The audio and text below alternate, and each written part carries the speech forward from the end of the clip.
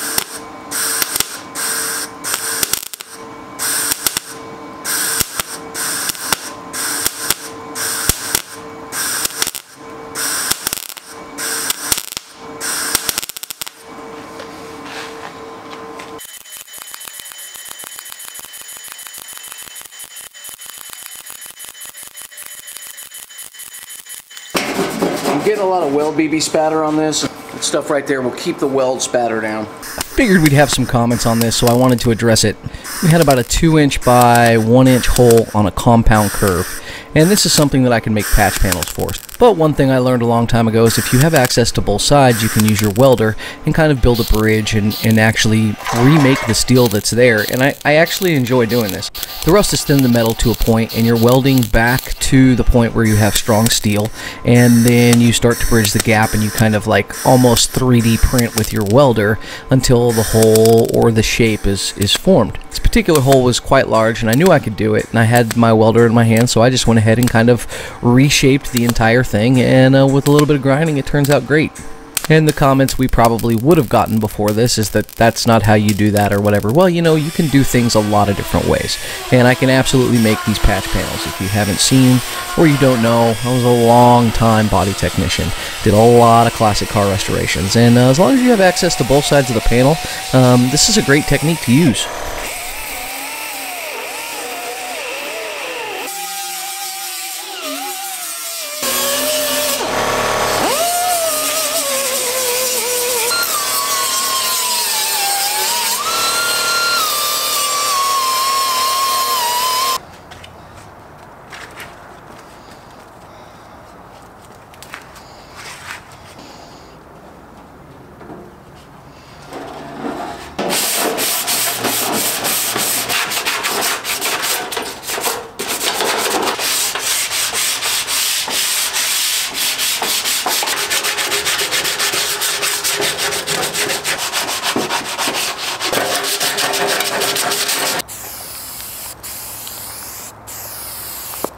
Little Red Wagon.